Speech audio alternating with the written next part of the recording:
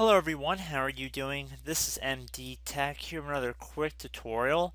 Today I'm going to be going over how to resolve an error message you might be receiving on Windows 10. Specifically, I believe the error code is 0xc and then it's followed by 6 zeros and then an E on the end. So while you might not be able to necessarily boot into Windows, we're going to be starting from our computer already logged in. However, if your computer is unable to boot, you should be using your Windows 10 original installation USB or CD and plug that into the computer and then boot to that while the computer is booting up. That is another way to get to the area that we're going to be arriving and working with today. So just keep that in mind. You don't actually have to be able to log into Windows to be able to follow this tutorial. But anyway, assuming you are able to log in and you don't have your installation media, it's probably the more convenient way, and that's how we're going to do it in today's video. So we're going to start by heading over to the Start button. And I'm also going to be holding down the left Shift key on my keyboard. So while I left click on Restart, I'm also holding down the Shift key on the keyboard. And then the computer should restart. So while the computer is restarting, I might as well get everybody who cannot boot into Windows up to speed. So pretty much if you have your Windows 10 installation media, you would just plug that into the computer, and then as if you were installing Windows, you would select the language you wanted to install, you would set the time and date, what country you're located in basically, and then once you left click on Next, you would arrive at a page that would say Install Now in the middle of a Windows dialog box.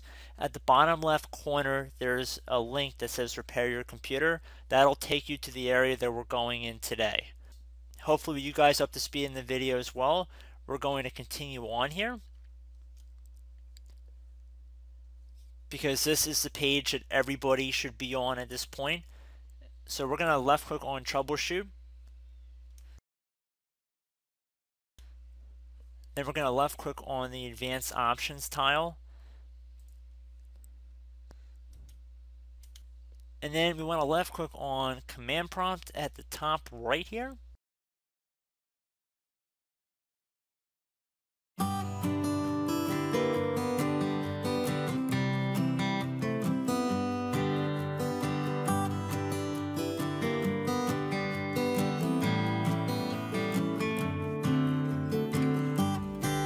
Okay, so it just will take a moment to load here, so just be patient. Really shouldn't be a big rush to get this done.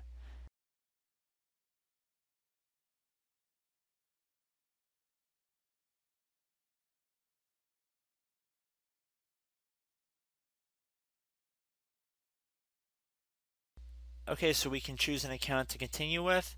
I'm going to select my main computer user account, which is named computer. If you guys were curious, yours is probably not going to say computer, it'll say whatever your name is or whatever you named your username. So I'm going to enter password here.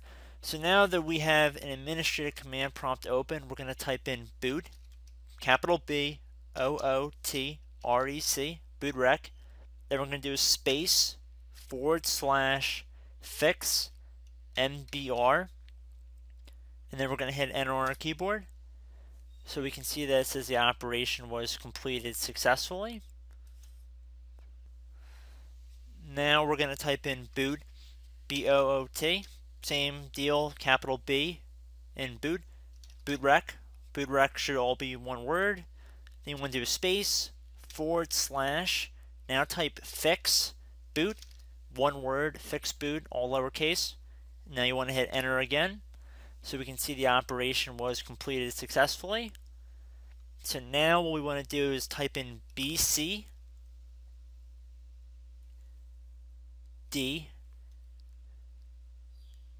EDIT. So BCD edit, all lowercase, space / export, another space, C, so lowercase c, colon sign. Now you want to do a slash in the other direction.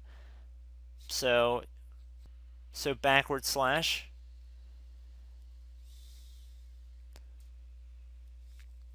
BCD BACK UP. So BCD backup, and then hit enter on your keyboard again.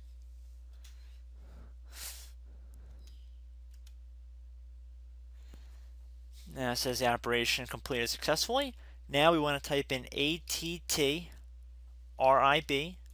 space lowercase c colon / boot / BCD. Now you want to do a space. Now you want to do a little minus sign H, another space, minus sign R, another space, minus sign S, and then you want to hit enter on your keyboard once again.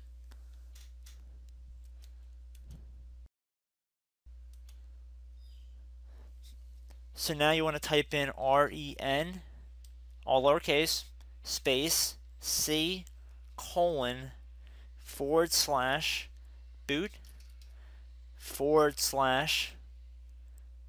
BCD, another space.